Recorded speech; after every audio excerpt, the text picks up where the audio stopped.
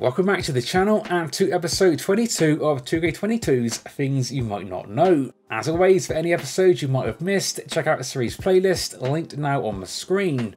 And here we go once again, let's get into it. More secrets, Easter eggs, hidden features and awesome details. This is more things you might not know about WWE 2K22.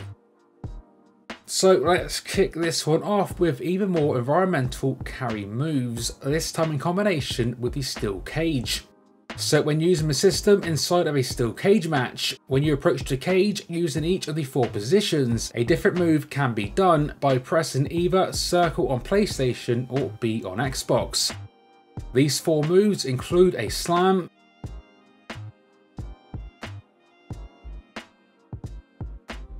a snake eyes,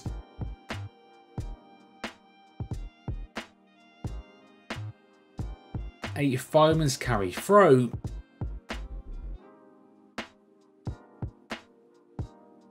as well as this power bomb.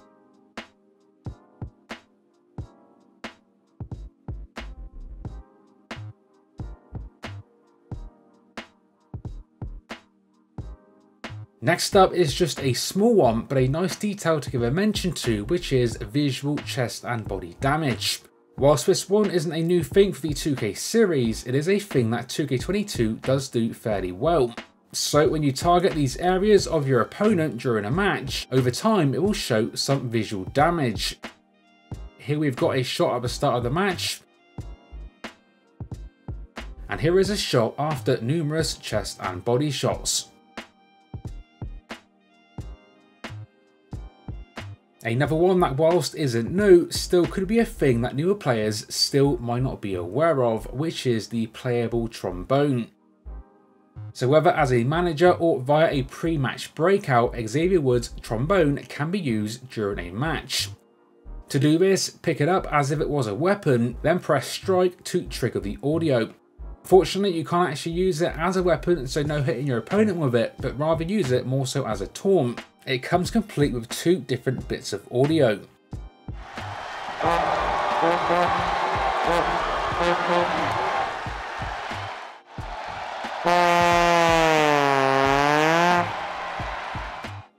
Previously in the series, we have covered this year's brand new Barricade breaks that still remain an awesome thing to do. To add to that list today is another move that you might not know also works in combo with it, which is Roman Reigns' Spear. So when your opponent is in position as seen on the screen, hit your opponent with the spear, and with a bit of luck, it will send your opponent crashing through the barricade. Now, as far as I could tell, this spear is the only spear that actually works to do it, which also can be done from the opposite side in the crowd as well. So whilst the OMG Barricade Spear is no longer a thing, it can at least be done by using this method. Next up, we have got a 4th wall break Easter egg for the 2009 version of Dolph Ziggler. So when Ziggler makes his entrance, Corey Graves will say how he's met Ziggler multiple times backstage, with Michael Cole then pointing out that Graves wasn't actually in the WWE during that time. I don't know what to make of this guy. He's been walking around backstage for weeks, introducing himself and shaking everybody's hand. I've met him like 4 times now. Well, Corey, it just means he has good manners. Oh, the problem with all this, Corey, is you met him in like this alternative universe, because in 2009, you weren't actually even in the WWE locker room. That's true. That's accurate. This all took place in my imagination. Another audio one up next, although this one is more of a minor one, but we're now talking about The Rock and the People's Elbow. So as you likely know already, the move comes complete with its own pretty cool audio. But what you might not know is that when someone else other than The Rock does the move, the commentary will actually acknowledge it.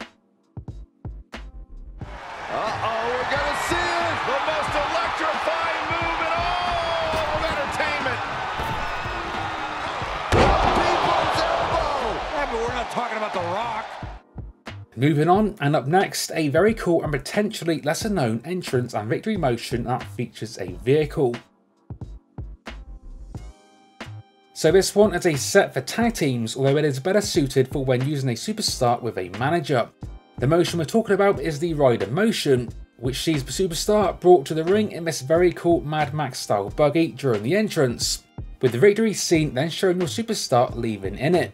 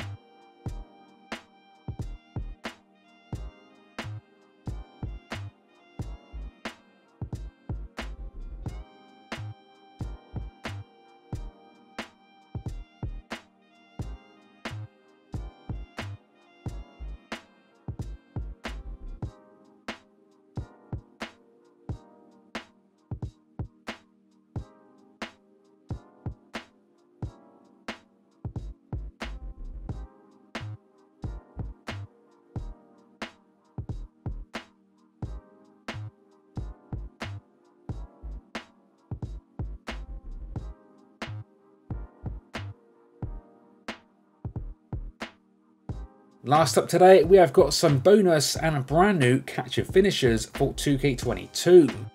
So bonus catch and finishers are not a new thing for 2K22, but they do remain an awesome thing to do, and this year's game even features some entirely brand new ones. So if you're not familiar, what this essentially is doing a reversal of a top rope dive, such as a crossbody or a hurricanrana, catching your opponent, then transitioning into your finisher with the carry system.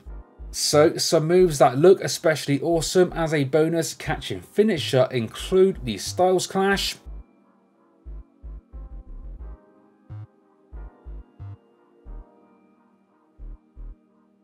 Batista Bomb, Razor's Edge,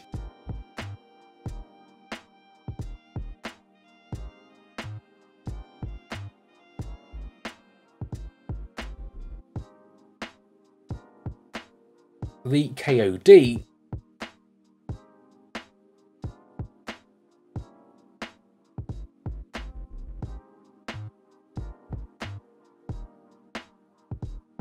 as well as brand new ones for this year's game, which include the Helicopter,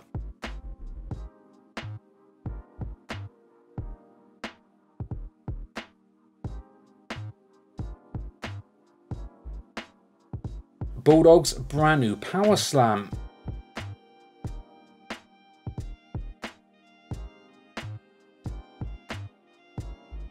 as well as one of my favourites, Walter's brand new Powerbomb, which is Powerbomb 10.